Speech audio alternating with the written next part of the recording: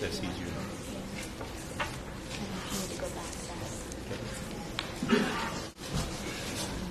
Well, hello everybody.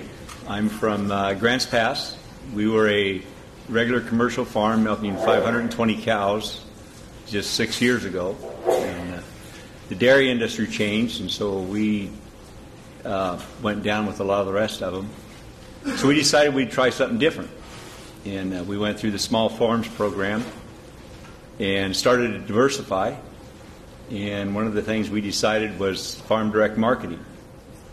And then along with to promote our marketing, or our farm stand, we decided to get into the agri-tainment.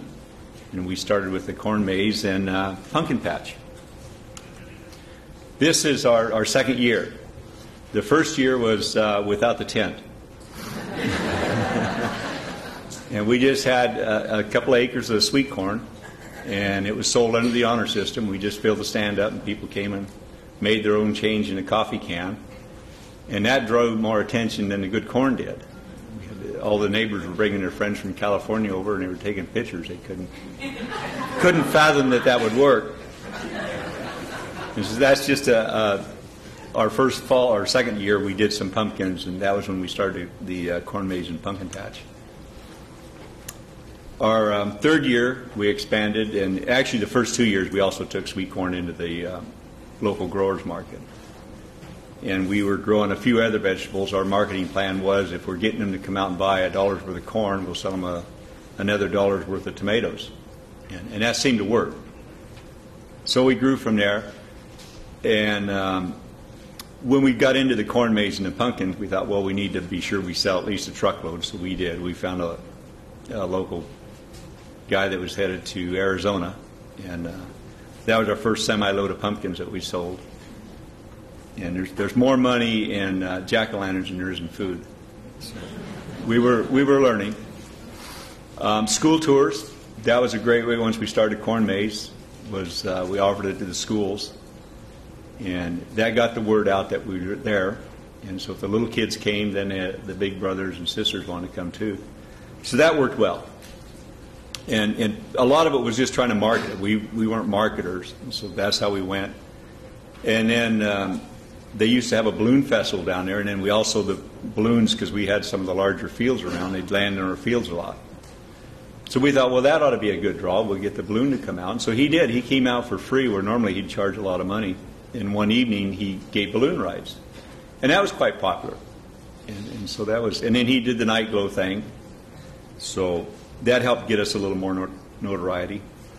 So then in 2010, and we don't have pictures to show how small it was, but you couldn't, we were parking everybody on the farm in the parking lot. And so, but it was growing. So the next year, the biggest problem we've had is parking. And so we were parking them across the road, and then we had to shuttle them up to the farm to get the money out of their pocket and send them to the corn maze and like that. And we had 2 or 3 tractors with hayrides running them up back and forth, but we couldn't keep up, and you can see the people walking along the road. And that became very nervous because I was sure somebody was going to get hit. And then our farm stand, we actually went from the tent, we put a little metal shed up, and it was just one of those $800 carports that you see that by the time we got done with what all we wanted cost $27. But we'd grown to this extent. And then in 2011, we've grown quite a bit more.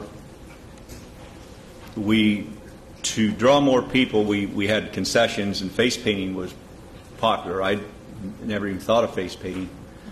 But at one of the ones, we had a birthday party. We tried to do anything for $1. That's kind of our motto. Well, the one gal came and was an aunt to the daughter that was having a birthday party, or the niece. And so she was painting faces, and she came over to me and she said, how about if I set up a tent and do face painting? I'll give you a percentage. I thought, oh, okay, sounds good. Well, she did really well. And so we learned that we need other people, other things to go on. We get the local fire department to come out and be there, just trying to be tours. I'm trying to convince them to be my safety station. So And then we worked with the local FFA. We let them sell food. We didn't charge them anything, trying to get a little promotion out of that. And then down the road from us is Wildlife Images. Well, as we'd started the farm stand, we found out that a lot of our customers were going to Wildlife Images, and they just happened to stop at our place. So we kind of tried to partner up with them and promote them, and they promote us. And they had gotten this trolley, and so they became our shuttle from the parking lot up to the farm stand, to where the corn maze started. And so we got the tractors off the road, because that was another accident looking for a place to happen. So that worked well. They did that for 2 years, and then we would just provide them and all their volunteers with a free night at the corn maze and pumpkin patch. And then we also tied up with Evergreen Bank, who has the Bear Hotel in town. They do a lot of tourism and stuff, and so we went to them. And this year their big thing was Bigfoot, and so they brought Bigfoot out for one day, and with them came KJO radio station, and so they did a live remote. Just trying to partner up. That cut our expense down on the radio advertising quite a bit. Then we added a zip line. And most everything we did low budget. Our first corn maze was just a little 3/4 acre, and I cut it in by hand after the corn was tall, and learned that a lawnmower early in the season is much easier. And the corn maze grew to 4 acres, and this year, in 2012, it was 8 acres large. Well, we needed something else. We try to do something new every year so people keep coming back, so we added a zip line. And this year, well, in the spring is when we started the zip line, and you'd have laughed if you'd have seen what we had for a platform, because we didn't know if it would really work or not, so we put a pole up and a cable, and bought some harnesses, and precariously perched some hay bales and floats and stuff up, and got people up off the ground and down the hill. But it was popular, the waiting line, and so we built the tower, and we built the tower big enough so that if it really went over big, we could add a second zip line, which is what we did do in 2012.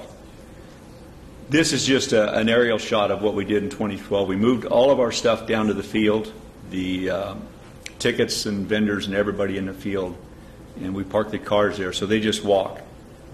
We have one free hayride that we allow people to use if they want to. But a lot of people like that a lot better. We were treating them like the milk cows and running them through the different chutes. It worked, but they weren't as happy with it. One thing we found, this year, there was a group came and they wanted to know if we could pile some hay bales up in front of the corn maze for them. And so I asked them why, and they said, well, we've been coming here every year and doing our family portraits. And so we thought, wow, that's pretty cool. And so they were looking for a pile of hay bales, and we had some hay bales piled for a screen around the air compressor for our air cannon. And they thought, well, how about if we just sat on that? And well, I could see the kids falling over and probably breaking their neck or something. So I said, no, how about if we just load you on a horse wagon, and we'll let you have that, and then you can have a ride for free afterwards. And so they were really happy with that. But that's the kind of people we're trying to attract, and that's what we're getting, is everybody's coming out here for the farm experience every year. And then there's a lot of people that, in our area, there's a lot of retired people, and they're inviting their kids to come up in October. This is our air cannon. We built that. Shoots pumpkins. We've shot cars and hay bales and stuff. This year, the local scrapyards donated a bread van. The vehicle in front was a perfectly good bread van. And then they also had a school bus, and it was in perfect shape. There wasn't anything wrong with it. So that's what pumpkins do to it. And then they can also launch pumpkins clear over the trees if they want to shoot for distance. And that's about 1,500 feet. So it gives them a good experience. An old tractor that we still use every day, but people wanted to see it, so we put it down there, and people take photo opportunities. We have a guy that had a lot of old equipment. He was just bringing it by, and so finally we actually started paying for him to bring his stuff over. So we rent some old buggies, and we had a covered wagon and different things. Photo boards, those are just when I took a piece of plywood and cut the little neck holes out, painted it green, and my wife staples on the clothes, goes to Goodwill. Those are popular. People see that and they just run to them. It's amazing. That's just a shot of our zip line tower. This is from the top of the hill down to where the corn maze was, to give you an idea how we had it laid out. We partnered up, a guy wanted to do the horse-drawn wagon rides, and so he was giving us a %, but he wasn't making enough money. He was a good draw, so we just let him keep all the money, and we just hope people come just to do that. Kids, we just put some hay bales out, and I mean, they have more fun with that. My little nephew made my wife go over and watch him for 2 or 3 hours to run up and down these hay bales and stuff. So it works good.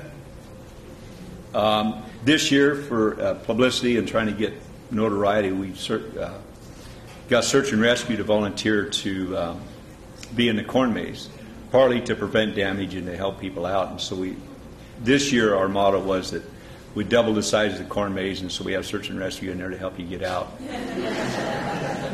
And they enjoyed it, and then we got a little bit of trouble. We'd have volunteers. People just wanted to help us. We thought, wow, that's great. And that's how we started when it was small, because we were real low budget. Well, the Bureau of Labor and Industries came along and said, well, you can't have volunteers. So, but we can donate to Search and Rescue. And they can come out because they come with their own insurance and stuff. And so that's kind of how we're getting around it. We get some relatively cheap labor. Other things to promote ourselves is we go to local parades and stuff. And we were just waiting in line to go to the parade, and these roller derby girls were just thrilled to death with the cannon, and they wanted to take pictures, and we had lots of people that wanted that. So we're learning, we go to different parades, and people just like to be around something. And so that's, we are still a working farm. This is 200 acres that we picked up this year that we're actually farming commercially. And then this is kind of the overview of the farm, where the greener fields in the triangle, and then we go clear over the hill. And one of the things we do interesting, we got into garlic 2 years ago. This is our second year, which is kind of fun. And so we got a helicopter to come in and spray it. And somehow we want to work that into the agritourism thing, where we can get people walking around the farm and say this is going to go on, because people in the Rogue Valley have never seen this type of thing go on. And that's about the extent of what we do. Yes? Do you get an event liability policy, or do you have a year-round policy? Last 2 years it's been year-round. The carrier insured them. But they told us that after this year the zip line wouldn't come under that. So we're not real sure what's going to happen there. Before, we had to get event policies, and the first one we looked at was expensive, and luckily we found another carrier that did it pretty cheap. Okay, thank you.